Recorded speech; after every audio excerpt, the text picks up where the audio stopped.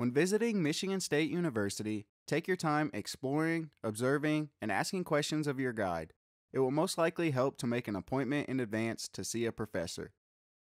Eat lunch at one of the campus hotspots so that you can observe and ask questions of current students and college community. Ask what kinds of activities help with the transition into college life at MSU. Ask where the best campus eateries and social hangouts are.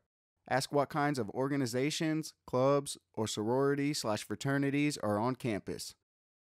Ask your tour guide about both the nitty-gritty like campus safety, student health center, campus Wi-Fi, night security, as well as a personal experience such as why did you choose MSU. Even ask what the reputation of the department you are interested in has. Avoid getting too personal. Don't be shy. When you see someone who isn't hurrying to class or deep in conversation, ask questions. Ask the student sitting in the lawn outside of your department what year they are. Sit down and have a conversation about the department, intern opportunities, study abroad opportunities, undergraduate research opportunities, career services, and who might be the helpful advisors to trust. Ask what the average class size is for an introductory course as well as upper division courses. How much reading and writing can be expected?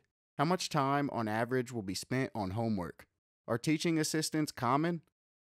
Make sure you slow down and really savor the experience of the tour.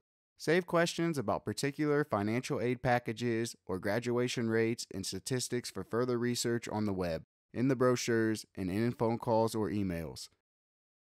Before you leave, sit quietly somewhere centrally located on campus and imagine yourself doing some of the things you had heard about on your tour.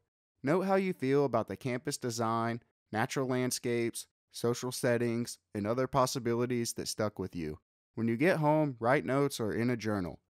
The process of choosing a school should be as personal as it is professionally minded. If you find yourself unclear, listen to your heart and your gut. The body has instincts that the mind cannot know. So for more tips and tricks on colleges and universities, check out our website.